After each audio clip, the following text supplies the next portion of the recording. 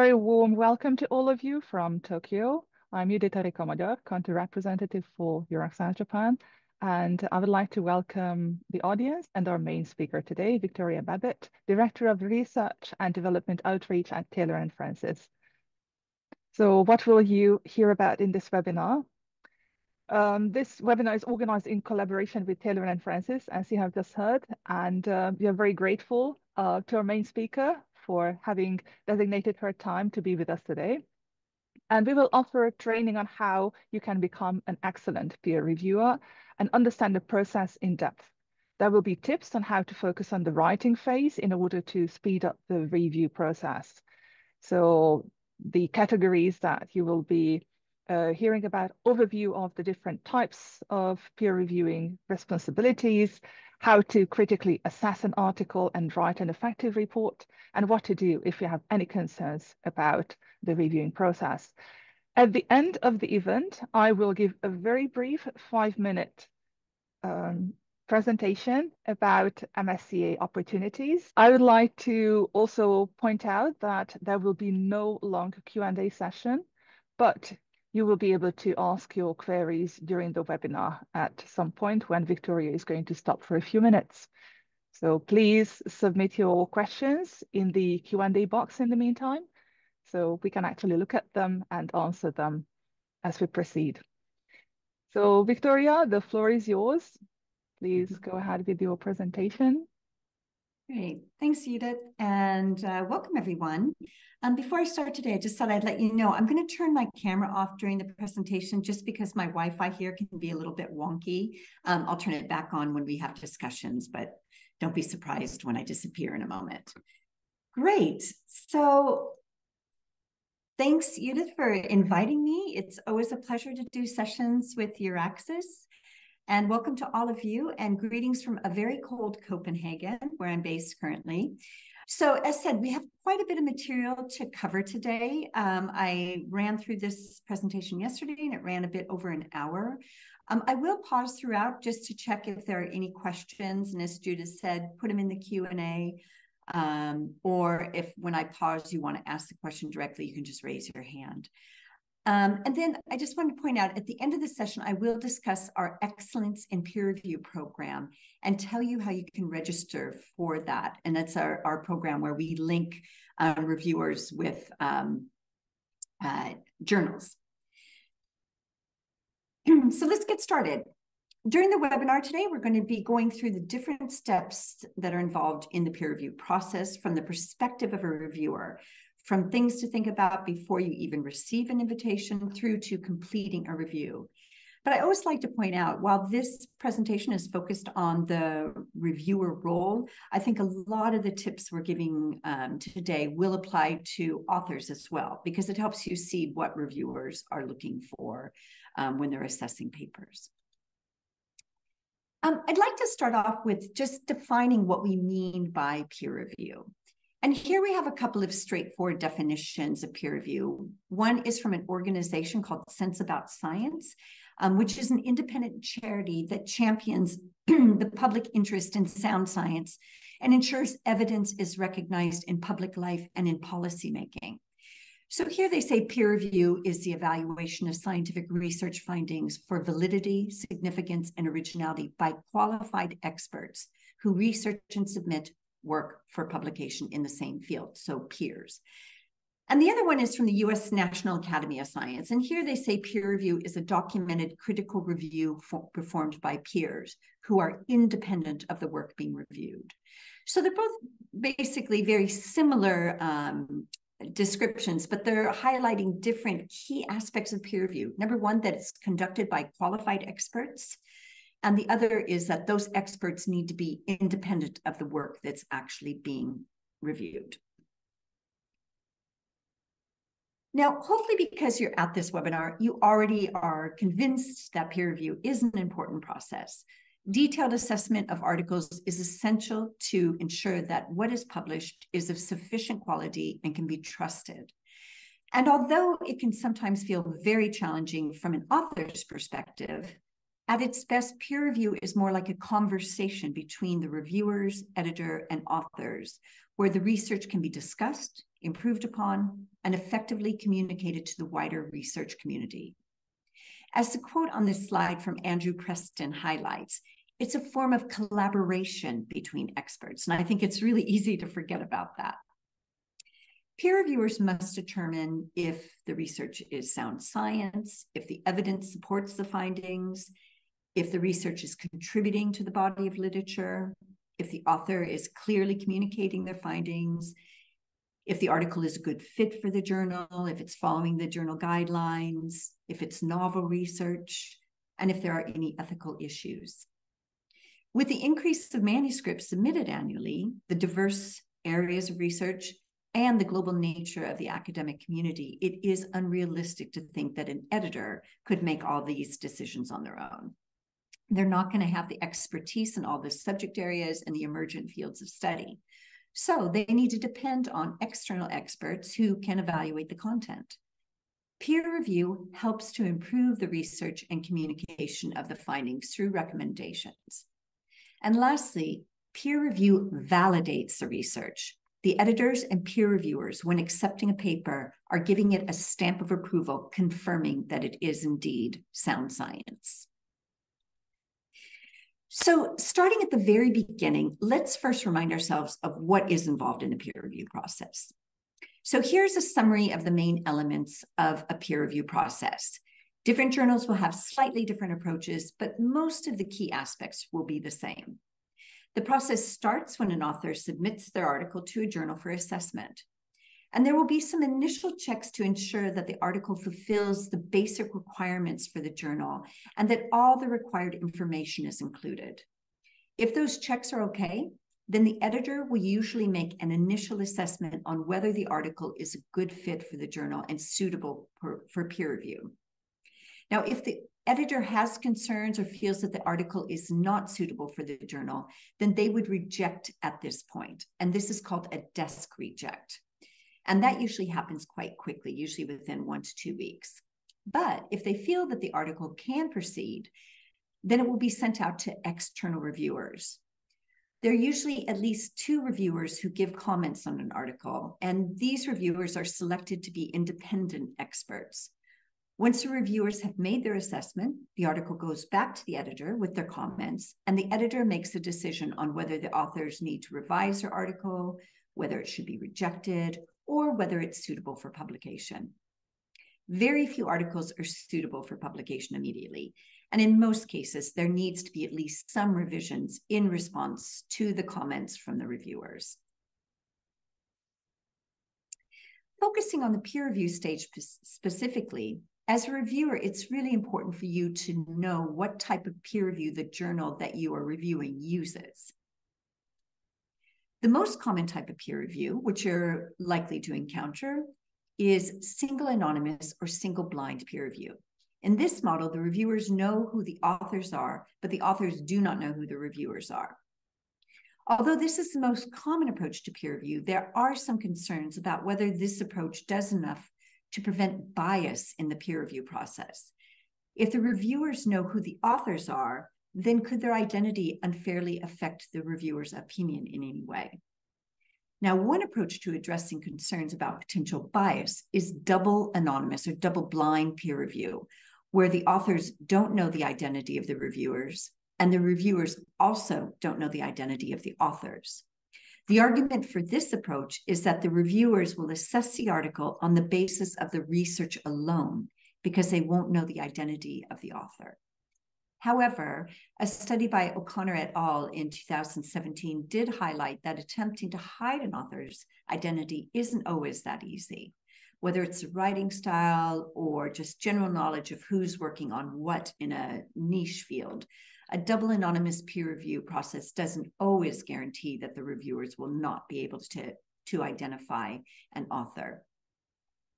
Now, another approach to address potential bias in peer review is to completely open up the process. In open peer review, reviewers know who the authors are, and once the review process is complete, the authors will know the identity of the reviewers. Some journals also publish the reports written by the reviewers along with the published article. And the idea behind this approach is to increase transparency so that everyone knows what the reviewer said about a published paper and who said it.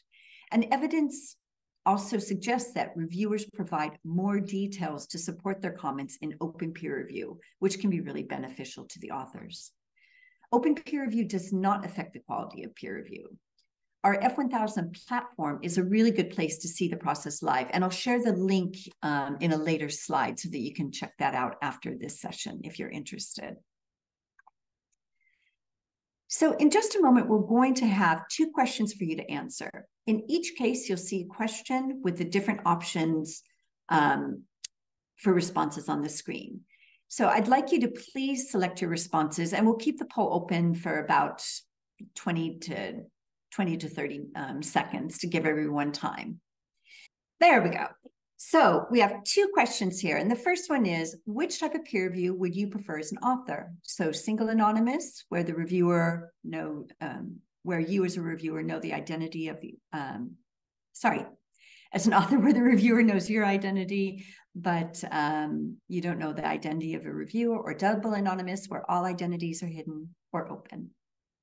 And then the second one is the same question, but from the perspective of being a reviewer. Which would you prefer? Would you prefer to know the identity of the author of the paper you're assessing, or would you prefer that identity be hidden, or would you like it open? And this is really interesting because what we're seeing is that there seems to be just general preferences here in terms of what type of peer review you prefer. So we have 3 people that prefer single anonymous, irrespective of role. Oh, 4 people. Oh, it's an even split across. So 4 people prefer single anonymous. No, now we have 5 people preferring double anonymous, and then 4 people preferring open. Great, thanks. That is really interesting results, because we run this poll and have run it quite regularly over the years. And this is what we usually see. We tend to see differences between that perspective of being an author and the perspective of being a reviewer. So for authors, for the most part, we've seen that they prefer double anonymous or open peer review. And I think it is that concern about bias. And then for reviewers, the preference is single anonymous, of course, hiding the identity, or double anonymous, again, hiding your identity, or open peer review. But here we're seeing something different. So that's quite interesting. Great. So considering all the expectations which are placed on reviewers, you might be left with the question, why would I want to be a peer reviewer? Or what benefits do I get from being a peer reviewer? Now, surveys have indicated that the majority of researchers get involved in peer review because they feel that it is a part of their role as an academic, and due to the interest in the articles that they're sent to assess. However, there are also some potential direct benefits in terms of the connections which can be made. Many researchers also find that reviewing others' work improves their own writing. It's an opportunity to consider how reviewers might view your own articles and develop an alternative perspective. It can also be the case that when journals are recruiting new members to their editorial boards, that they will look at those who have been frequent reviewers for them. And I've seen this time and again when I'm at editorial board meetings and they're trying to expand their board. They start talking about people that have really contributed to the journal over the years in terms of peer reviewing. In addition to the indirect benefits, many journals will also provide some recognition to those who are involved in peer review for them. The precise details will depend on the journals, so it's important for you to look at either the journal website or the invitation email for specific information. In general, evidence indicates that direct financial awards for peer review are not valued by researchers, but journals may offer access to journal content or recognition such as a published thank you, listing all of those who have reviewed for the journal over the last year. As well as offering these kinds of rewards, many journals also support reviewers in linking the review activity to their Publons or ORCID profiles. So this enables reviewers to share that they have completed a review for a particular journal without sharing the details of the article itself. and then thus gaining recognition for your contribution as a reviewer. Right, so we're now going to move on to what we need to consider when we receive a review. But before I do that, I'll just pause to see if there are any questions about the different types of peer review. I don't see anything. Nope, okay. Again, if you have any questions, raise your hand or put them in the chat, and I will try and address them as we go. Great. So I've mentioned the editor a couple of times already, but who do we mean and who else might be involved in the peer review process? Well, different journals will have different editorial structures. On some journals, there might be a single editor-in-chief who handles all aspects of the journal and inviting reviewers, while in other journals, there may be subject-level editors, such as section editors or associate editors, who directly oversee articles in their subject area. Or there might be a guest editor overseeing some articles in a journal. Whichever editor is inviting you as a reviewer, they'll likely be primarily looking for potential reviewers by searching published literature for people whose publication as an author shows that they are an expert in that particular area. Editors might also use other approaches to finding potential reviewers, such as searching their journal database using AI tools. But if they're not already familiar with your expertise as a potential reviewer, then it's likely that they will aim to judge this from what you have published as an author and possibly any additional information that they can find about you on your institutional website or online profiles. So if you're interested in receiving invitations to review, then it's a good idea to keep your online presence up to date with your expertise and any subject level. Sorry, there's some kind of quirk in my deck that it always flips over to the next slide before I'm done with this slide. Anyhow, right. So it's a good idea to keep your online presence up to date with your expertise and any subject keywords that describe your interests. Each journal will have its own criteria for selecting reviewers in terms of their level of expertise and the number of publications. The key aspect here is that the editor does need some way to be able to determine your expertise to assess that article. Now, in terms of publications, editors would ideally like to see recent publications. They would like to know that you are currently active and up to date on the current literature. A review invitation will usually be an email from a journal. So do look closely at that email, as it should have the core information in it, which you will require, including the name of the journal, the title, and the abstract of the article that they want you to assess, and other important information, such as the type of peer review and the deadline, i.e., if you agree to review, then how long will you have to complete your report? So before you agree to review, you should look at all of this information and consider whether you can review the article. In particular, from the title, abstract, and any other information that the editor has provided, do you think you have the expertise required? We noted earlier that the editor will be aiming to assess your expertise from information like your previous publications. Have they assessed your expertise correctly?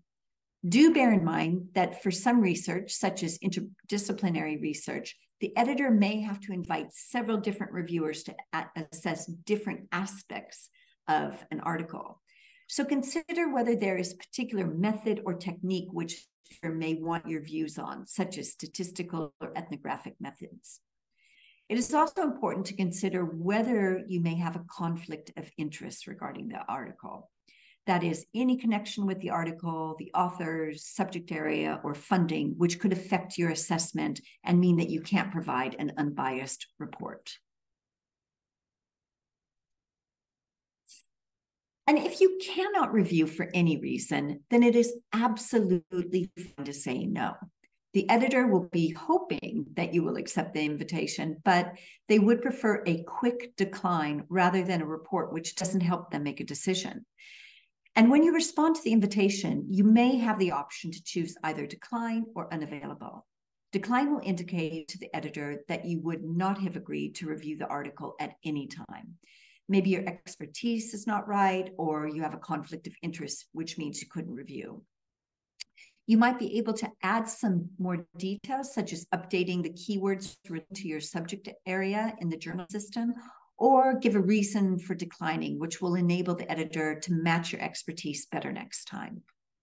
Alternatively, if you say unavailable, then you are indicating to the editor that you would have reviewed the article, but that you're just not available. And the author and readers will also have expectations of the reviewers. The editor will hope that the reviewer will provide a report which will give them the information they need to make a decision on the article, while the authors will be looking for constructive and helpful feedback. The readers of the journal will be looking to the reviewers to provide a thorough assessment of the article, which means that they can trust what is published. And also, what is finally published includes all the details of the article you've been sent to review with anyone without discussing it with the journal first. If you want more detailed guidance on the important considerations when being a peer reviewer, then I'd recommend the COPE Ethical Guidelines for Reviewers, which are a fantastic resource. And I'll provide a link to this resource on the final slide. So next, we're going to discuss what happens after you accept an invitation. What is important to look at when you're assessing an article. And I don't see any questions at this point, so I'll just continue on. Now, during the assessment of an article, there will be 4 things which you will broadly be looking for as a peer reviewer. First and foremost is the validity of the study. It is important to determine whether the research has been soundly conducted and whether the conclusions are appropriate for the results obtained. Second, you'll be looking for the quality of the presentation. Overall, as a reviewer, it's not your responsibility to copy edit the paper, but you should be looking at whether the presentation enables research to be understood. Third, you'll be looking at the contribution of the research, determining if this work is adding to the knowledge of the research community. And finally, some journals may also wish for you to comment on the novelty of the research and whether this is a unique contribution, but not necessarily all journals. Some will just want to know if the research is sound. This information might be shared in the invitation, or you'll be able to find it in the journal website in the aims and scope statement or in the instructions for authors. Now, I have deliberately separated out research significance from novelty here, because a piece of work could be significant if it provides a replication of a previous finding, proving that the research is reproducible. That might not count as original, but it is certainly important. And different journals will emphasize different areas they want you to look at, with some primarily focused on the validity of the research and others wanting more details on the originality. But before you start looking into the details of the article, it's important to consider what type of research article you've been sent to review. It's likely that the majority of the articles you receive will be research articles, but whether the research is empirical or theoretical will affect how you consider the article. If you're looking at empirical research where there has been data collection and analysis, then the methods used for that will be a key aspect of your analysis. By contrast, for theoretical research, the considerations as a reviewer will not be on data collection, but rather on the theoretical framework and the flow of the argument of the paper. Peer review in this context is less about verification and more about discussing the concepts and assertions of the article.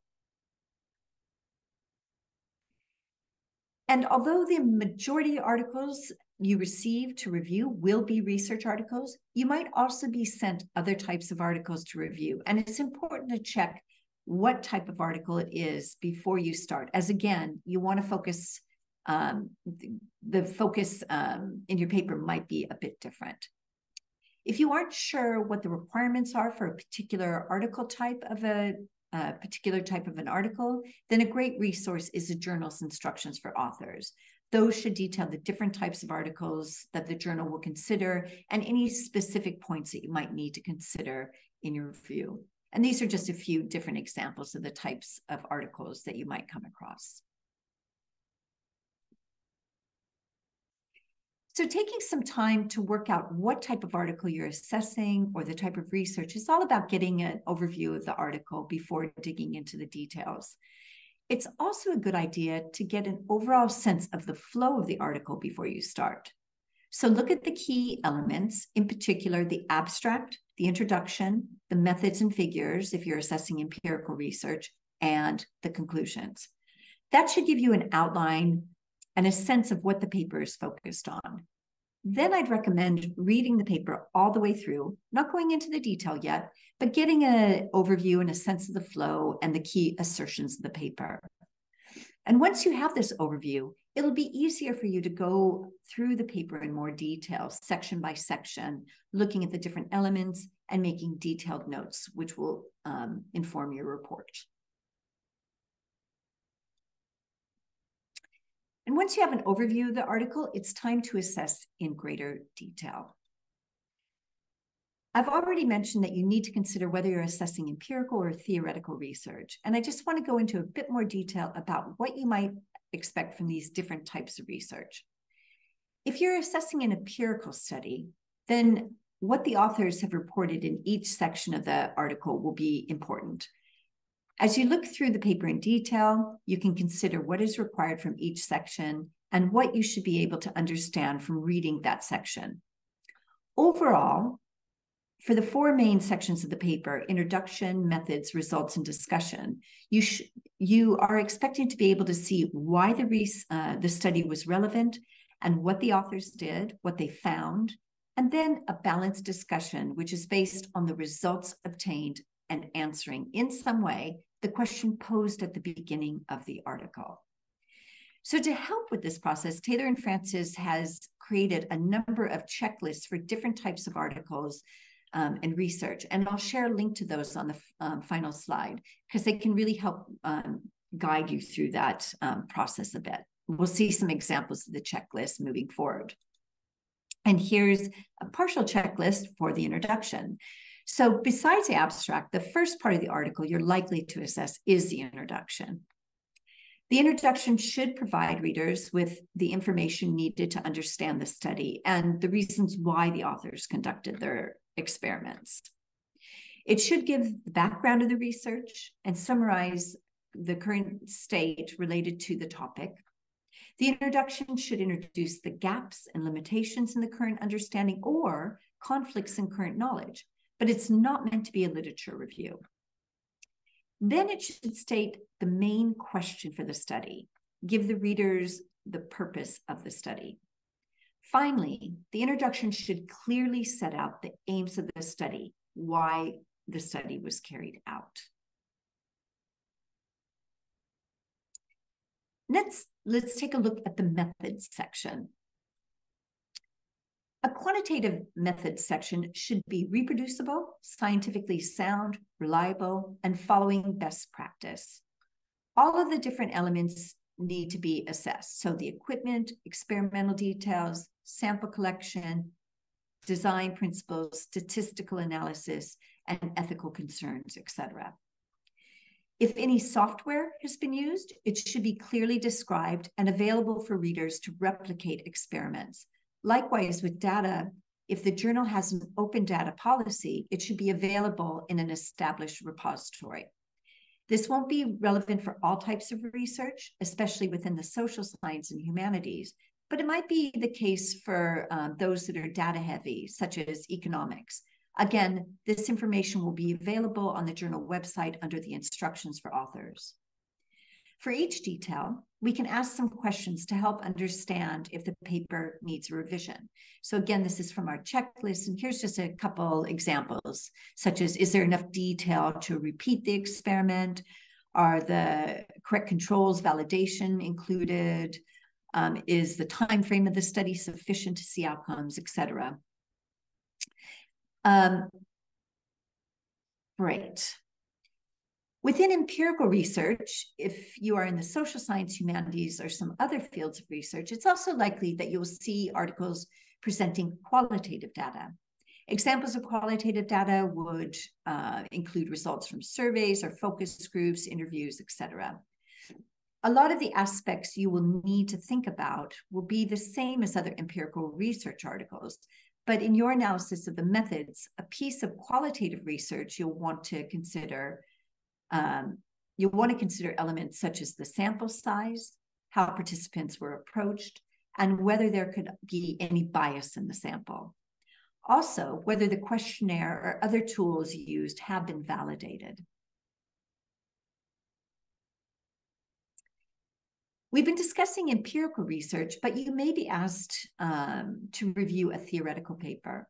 For theoretical research, the most important elements for you to assess as a reviewer will be around the flow of the article. In some ways, the structure is even more important in theoretical research than empirical. An author can organize the paper around different themes, schools of thought, time periods, etc. But there needs to be a strong structure that supports the main objectives of the work and overall argument. Have the authors place the topic in the appropriate wider context or argument? Is the argument progressing in a clear manner? Are the conclusions derived from the main discussion with any limitations or open questions addressed? These kinds of questions you'll want to ask yourself as a reviewer, and they'll depend upon the type of work you're assessing. But overall, you will be considering whether the work is clearly presented and that any limitations are clearly stated. You will want to make sure that the researchers here have either utilized existing arguments or schools of thought, or if they disagree, shown their awareness of this and rationalized their decision in a rigorous and a robust fashion. You don't necessarily have to agree with their conclusions, so long as their justification for the argument is sound and supported. So I'd like to briefly address the literature review because we often have questions about this. While most published articles contain a review of previous contributions to a research area, literature reviews are quite central to the humanities and social science papers. So literature reviews should be well-structured and focused on the main themes of the paper. They are the foundations of the paper, showing where the article is making a contribution to the field, who it is and who it is in conversation with. As a reviewer, you should be looking to see that the reviews contain references to foundational studies on the topic of the paper, but also feature recent contributions to the subject area. If the citations are all rather old, the paper is likely missing key developments in the field. You'll also want to pay attention to irrelevant referencing. Every reference should be supporting the overall objectives of the paper and the argument of the paper. Lastly, I'd like to focus a bit on the discussion and conclusion. The discussion and conclusion should tie all the different parts of the paper together. For the discussion, you should be assessing whether the author has interpreted what they found in a sensible manner and linked their findings to other work in the area, either contrasting or supporting it. There should be links back to the literature review in terms of the work they are comparing their findings to. You'll also want to ask yourself whether the conclusions are supported by the data or discussion provided in the article. In a strong paper, the discussion and the conclusions will correspond and bolster the aims presented in the introduction and supported by the literature review, if you have one, and the methods section. New ideas or objectives shouldn't be introduced at this point. The conclusion ideally would be in direct dialogue with that introduction. The conclusion is also an area where the authors can articulate the limitations of the research and the next steps. You'll need to consider if there are limitations to the work and if the author has noted that in the conclusion. You'll find additional questions in the checklist. Again, there's a little sample of it there. So over the next few slides, I'm going to share some example review comments from articles from our F1000 platform. So for F1000, the peer review is fully open and available online. And as you can see, the reports are also citable. This is a great resource if you want to see the peer review process happening live, as the responses from authors are also included. So I'd really encourage you to follow the links to these examples afterwards, just so you can see these comments in context. In this first slide, I've included one of the points related to methods, to the method section of the article from the report. The comments are focused on asking authors to provide more details about the research done. And the reviewer has included a reference to support their questions. And it's clear that adding these details to the article will likely help the reporting of the study. So I'll just give you a second to read these comments.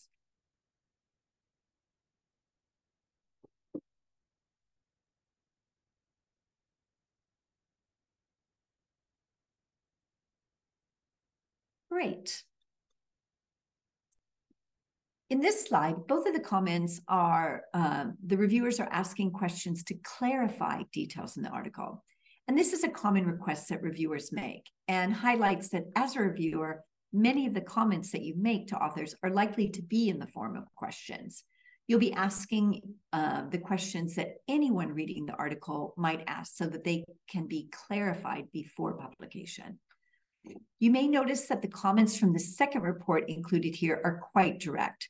And we'll come back to phrasing comments a little bit later, but it is useful to note that the reviewer could potentially have phrased these comments in a slightly different way, still raising the same questions, but using less critical phrasing. So one of the example reports we just looked at included a reference to back up the comments. And it may be that as a reviewer, you think that the author has missed some key references. This leads us onto the interesting question of whether you think it's suitable as a reviewer for you to ask the authors to cite your own work. So I'm going to launch another poll here. You had a brief preview of the question earlier. So the question here is it okay to recommend that authors cite your paper? The first answer is yes, but you need to be careful that they can't identify who, you can't see that whole thing, that they can't identify who you are, basically. The second is no, it's never okay. Third is yes, as long as the papers are relevant to the article. And the fourth answer is yes, as long as you don't ask them to cite too many. So here we have a couple of people say yes, but you need to be careful that they can't identify, basically identify you. The second one is no, it's never okay. And the third and most popular is yes, as long as the papers are. I want to now focus on a few questions about what you should be looking for as a reviewer. One question which comes up is to what extent reviewers should assess the language in an article. When you receive an article to review, it is natural that you may notice errors in spelling or grammar. However, as a reviewer, correcting these aspects of an article shouldn't be your main focus. As long as the research is understandable, the editor needs your expertise on the details of the research, and copy editing can be done later by the journal if needed. Now, if you do have concerns that the language in the article makes the research hard to understand, then you can let the editor know that language revisions are required in your comments to the editor. Alternatively, if you're having trouble reviewing due to the language, then you might wish to contact the editor and recommend that some language revisions be completed before further peer review takes place to enable the research to be clearly understood. Just to note that a bad reviewer spends time picking apart the language rather than considering the arguments. You're being invited to review a paper because you're an expert in the field, not because you're a master of grammar and spelling. Now, another question which is frequently discussed is what role of peer review, what is the role of peer review in detecting unethical behavior? And we've all seen cases where published papers have been retracted due to concerns about data, overlaps with previous work, or other issues. It is hoped that such issues will be identified in advance through the assessment process of the journal. But what is your role specifically as the peer reviewer? Overall, as a reviewer, you shouldn't feel under pressure to identify all issues related to ethical concerns or misconduct. the primary purpose of peer review is to assess the quality and the validity of the research presented. And reviewers are not expected to identify every potential ethical issue. However, it's also the case that as a peer review, you are looking at that article very closely, and it's possible that you will therefore identify problems which others have missed. So it's important to know what you might see and what action you should take. Here's some of the potential problems you might come across. There are issues with the research and writing process, such as fabrication or falsification of data, plagiarism, and research ethics relating to how this study was conducted. Then we have publishing misconduct, which could be submitting the same article to a number of journals at the same time, at the same time, or other types of misconduct, such as authorship issues not stated, authorship issues are not stating conflicts of interest. Now, unfortunately, these are just a few of the issues that we see on a regular basis. Ethics issues are on the rise, and it's very time-consuming tackling them. But these are probably some of the more common ones that you may come across. Now, if you do think you see any of these issues or anything else that concerns you, then the only thing you need to do is contact the journal with your concerns. As a reviewer, you should not be investigating potential ethical concerns. You should just let the journal or editor know what your concerns are using very neutral language so that you're not accusing the author of anything. And you should let the journal investigate. If your concern is very immediate, then you might want to email the editor directly. Alternatively, you might include some details in your confidential comments to the editor as a part of your report. For example, some reviewers asked me if they should be running articles through plagiarism detection software themselves to check for potential issues. The answer is no. The journal will run these types of checks as required. The key responsibility for you as a reviewer is to just let the journal know if you notice anything which concerns you about an article that you're assessing.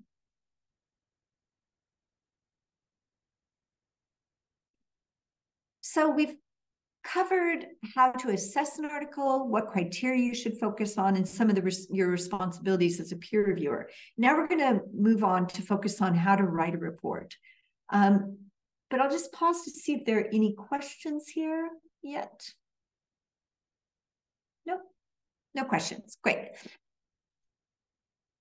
Right, so when you write a report, usually you will need to complete it in a review form on an online peer review system for the journal. Even if you plan to write your report and then paste it in, it can be helpful to look at the form in advance so that you know exactly what questions the journal wants you to answer. In some cases, review forms may have structured questions which you need to answer. In other cases, there may be a free text box for comments, first to the authors and then one for the editors. And the comments to the editors are confidential. Here, I'm going to primarily focus on how to structure. And then there's also an area to give a recommendation on a publication decision. Here, I'm primarily going to focus on how to structure a report where you have a free text option for your comments, but it is important to look carefully at the requirements of the journal that you're reviewing for. So first, let's consider the comments to the authors. If you've been given a free text box, then it's helpful for both the editor and the author if you structure your comments. Some reviewers add headlines, some follow a structure, but don't explicitly include these headlines. I'd recommend that you start your comments with a brief summary of the research. This helps to focus your review, and it shows that you've understood the work which has been presented. One approach is to then detail any comments you have as major and minor comments. Major comments would be any significant queries you have about the article. These would be essential points that the author would need to address before the article could be published, like problems with study design or issues with the overall presentation of the research, interpretation, analysis, or data. Minor comments would be points which are not essential for the validity or reliability of the study, but which could improve the work. For example, missing references, technical clarifications, or unclear labeling of figures and tables, that sort of thing. An alternative approach to structuring a report is to give headlines for the different sections of the article and to group the comments together which are relevant for each section. This is also a good approach. If you choose to group your comments by section, then do make it clear for the authors and editors which of your comments are essential for them to address and which are just minor comments, recommendations for improvement. Here's an example of a polite, well-organized, and specific report. It is clearly structured using the section headings approach. This example starts and ends with summaries and bullet points specific comments under each section, giving page and line numbers to help guide the authors. So while you're reading, I see that there's a couple of questions that came in, so I'll address those really quickly. So the first one is, sorry if my question is simple, but how many times can I submit the same article to a company? I mean, if they've rejected it first, or I got several requests for reviews, how many reviews do they ask? So when you think about submitting an article, you need to think about submitting it to a journal, not to a company. So you're not submitting it to Taylor and Francis, for example. You're finding different journals to submit your article to.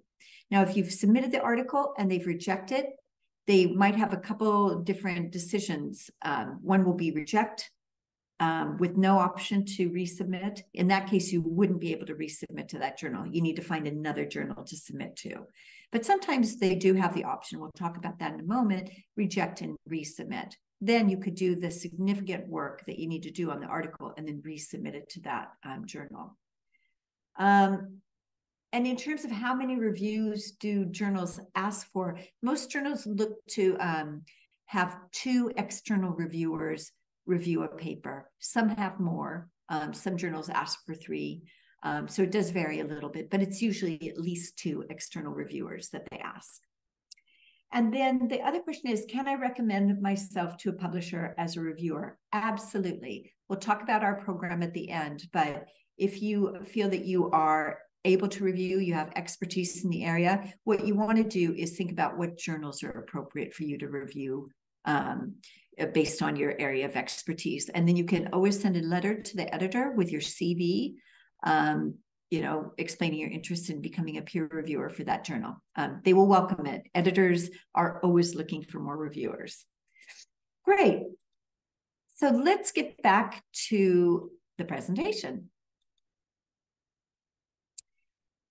So coming back to the comments to the authors, remember that the purpose of comments to authors is both to help the authors to improve their article and to give the editor key information about the work so they can make an informed decision.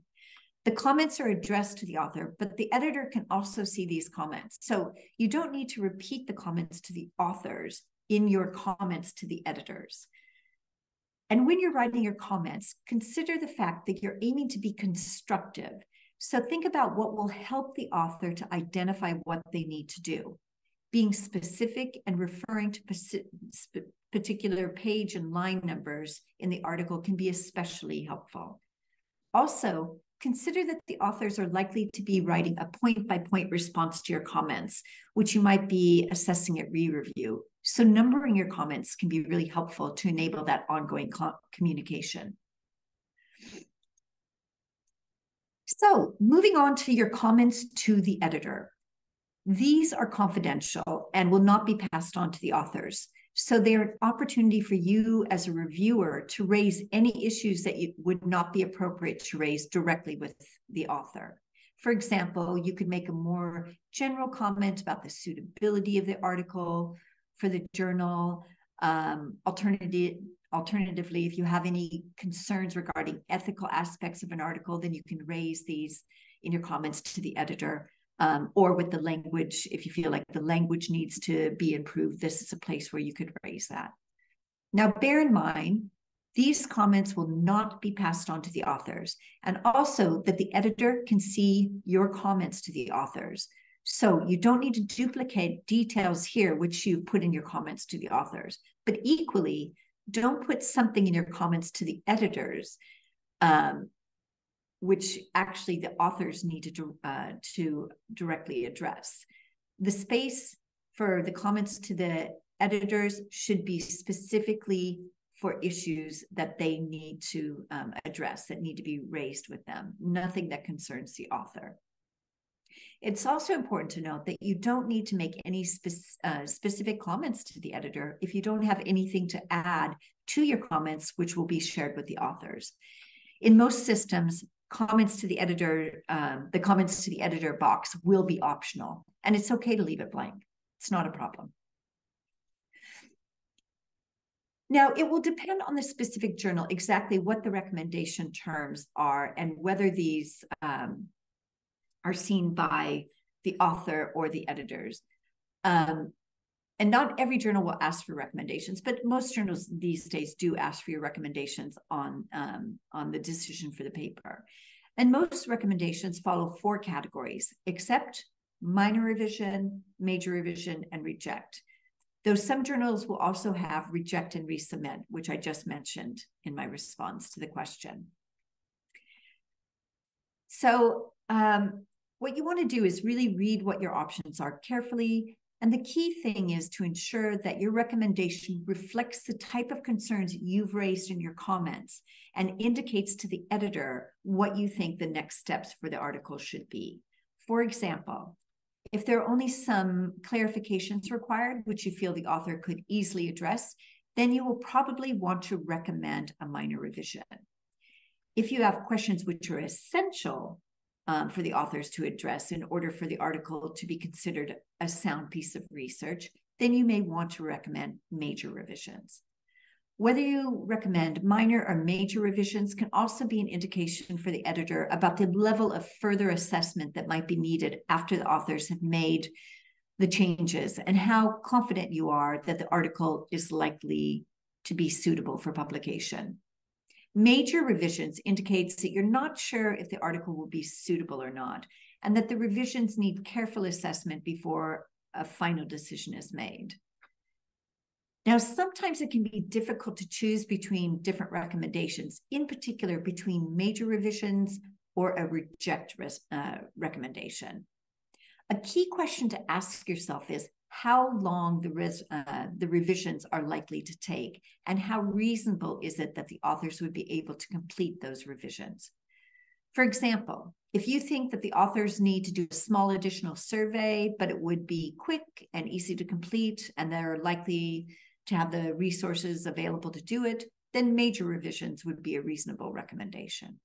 However, if there was a problem which meant that a major part of the article needed redoing, which might take more time than is realistic, or where the authors might not be able to make the change, then recommending rejection is suitable. Essentially, if you think that the author could make the changes in a reasonable amount of time, then recommending revisions is fair. And I say reasonable amount of time because different disciplines, that time window can vary quite a bit. Some disciplines, they would expect revisions to come back in a month. Other disciplines, especially in the social sciences and humanities, the revisions process takes a longer amount of time, mainly due to the fact that it is text heavy and that sort of thing. Here's an example of a poor report. To begin with, it's not very specific. And second, it's inconsistent. The recommendation and the comments don't match up. The reviewer has ticked reject and resubmit, but only minor comments about the references have been made. You can also see that the comments to the authors have been unnecessarily repeated in the comments to the editors. Since the editor can see the comments to the authors, that's completely unnecessary. A much better report is this example from F1000. In this report, the reviewer has recommended approval of the article with no changes, and it's a brilliant example of the right way to do this. When there are no changes, sometimes the reviewers just give the editors one line saying that everything's fine, which leaves the editors and the authors wondering if the reviewer really read the work. Here, the reviewer has taken the time to give some comments on the positive aspects of the work, which is really encouraging for the author, but also demonstrates that the reviewer has read and understood the article. So it's clear that their recommendation is based on a thorough assessment. So I just have a few final thoughts on being a reviewer. First, when you're completing your reviews, it's good to make sure that you review as you would want to be reviewed. And this is something that one of our editors said to us, and I really like that. The peer review process can feel very challenging from an author's perspective, as you well know.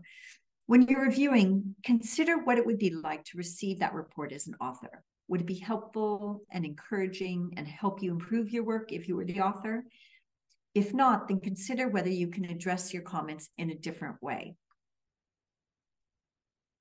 As we mentioned earlier, after you and your fellow reviewers finish your reports, all the review reports are then sent to the editor, and they will make their decision on the article. It's important to remember that whatever your recommendation, the editor will make the final decision on the next steps for the article. And that outcome might be in agreement with your recommendation, or they might decide that the authors could be given the opportunity to revise when you've recommended reject. The editor will be considering the views and comments of all the reviewers, as well as their own assessment and knowledge of the journal. So don't be offended if they decide something different to you. If you have concerns that the editor missed something important, then you can always contact them and politely ask for some more information about their decision. Now, everything we've talked about so far has been focused on the first time you see a particular article for review. However, after the authors have responded to your comments and made their revisions, the editor may also ask you to re-review to see whether your concerns have been addressed. At this stage of the process, the focus should be on assessing the author's response to the original concern. So it's best if you, as the original reviewer, are able to do it where needed. The editor doesn't want to have to find a new reviewer at this stage, and it should be considered a part of the original commitment to review, which we discussed earlier. On this slide, you can see a comment and response for an article on F1000, where the author has provided an explanation. Remember that if the author has not made a change you asked for, then assess their explanation neutrally and don't take it personally. They might have a good explanation for doing something different. Also, don't raise new concerns at the re-review stage unless it's about something that is either very critical to the soundness of the article or you couldn't have seen it in the first review. For example, if the authors added new data or new interpretations in the revisions. As an author, you don't want to be stuck in a cycle of continually responding to changing reviewer comments, which you could have addressed at an earlier revision. As a reviewer, agree to re-review and focus on the changes made to avoid putting the authors in that position of kind of this constant roller coaster of responding to different comments. So we're coming to the end of the presentation now, and I just wanted to summarize the top tips for being an effective reviewer to take away from this session. First, it's okay to say no to an invitation. Editors will hope that you say yes, but if you can't review, and especially if you can't review in a timely manner, then they would rather that you quickly decline the invitation.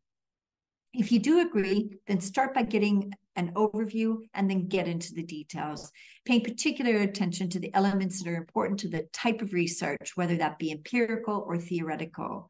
So literature review, methods, data, or materials, or discussion section. Clearly structure your report, starting with a summary and making it clear which comments are essential. And when you're writing a report, think about what it would be like to receive that report as an author and review as you would want to be reviewed. And finally, if you have any problems or questions, get in touch with the journal as they're there to help you. So I mentioned at the beginning that I would highlight our Excellence in Peer Review Network. If you are interested and you have the relevant experience, we would encourage you to join our Excellence in Peer Review Network.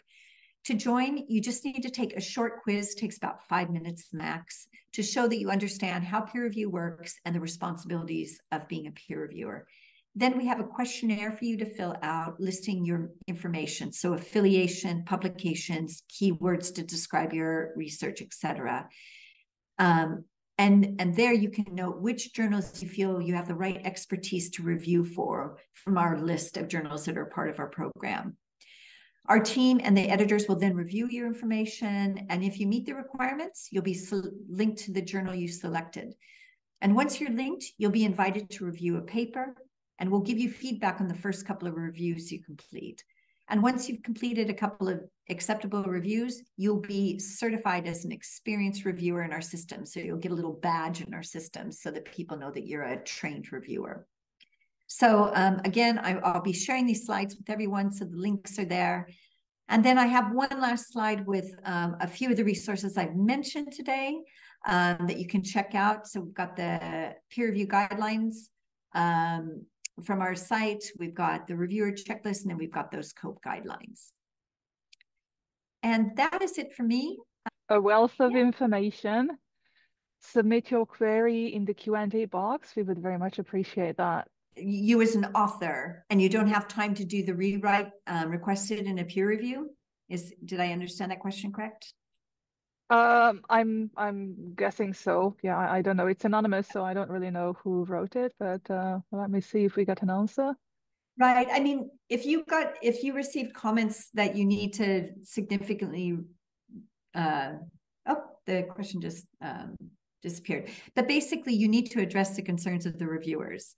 I know time is very scarce in the academic life. We all know that, with teaching and all the other requirements. If you're a PhD student, you might still be doing coursework or doing research. It's really difficult. It's a really challenging time. But if you want to get the article published, you're going to have to do the work.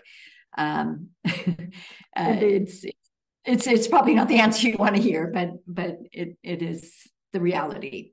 Yes, indeed. The presentation will be available online on our portal page. It was a wealth of knowledge, rather interesting, because there were so many details that you do not think about, when you write or when you review, text.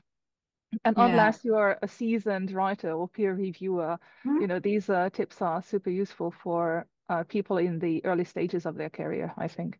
Absolutely. Yeah, that's why I always say it's good for peer reviewers, but it also is good to think about as a writer too. Okay, these are the types of things peer reviewers are looking at. Okay, well, in that case, thank you very much for the very extensive explanation on how to become a peer reviewer.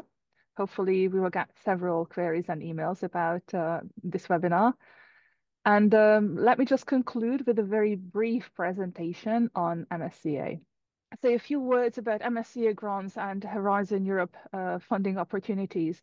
As you know, Horizon Europe is a funding scheme of the European Commission, and within that, MSCA grants are one of the most prestigious ones.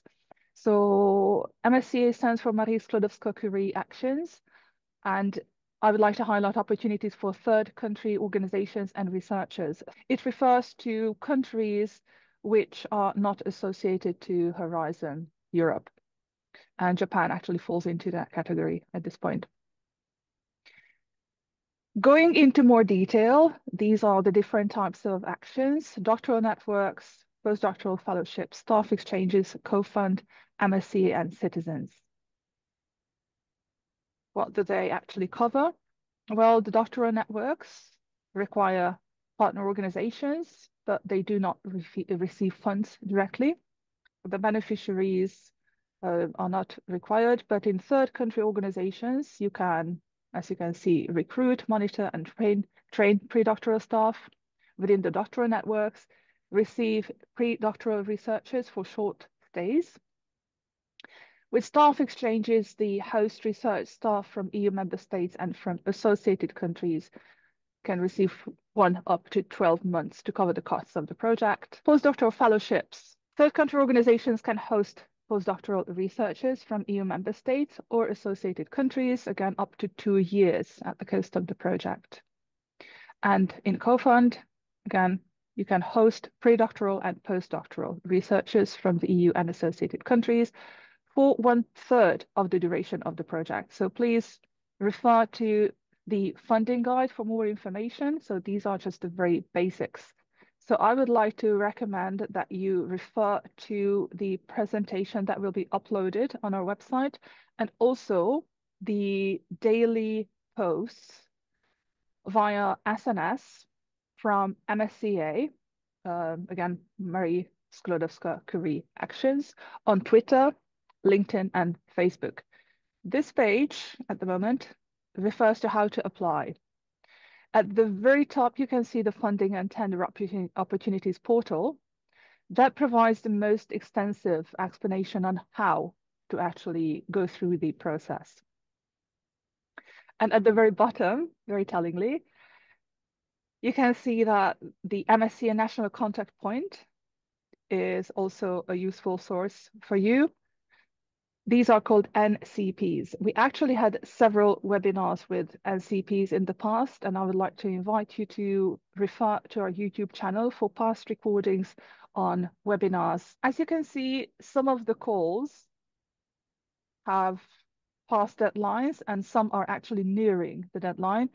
So I recommend that you reach out to partner organizations and submit your applications well in advance. Okay, as I mentioned, Facebook, Twitter, and the MSCA website are your best bet when looking for details on how to apply. SNS sites, we are on Facebook, Twitter, Line, LinkedIn, and we actually have 2 websites. One of them is in English, as you can see, the other one is in Japanese. The second works in collaboration with Kobe University, and the first is the official European Commission EURAXESS Japan website. Thank you. That was my info bite. Thank you for coming today. And again, a huge applause, Victoria, for the very detailed presentation. Thank you so much. Please check out our website, SNS, and the presentation will become available on our website. With that, I would like to say goodbye. All right. Bye, everyone.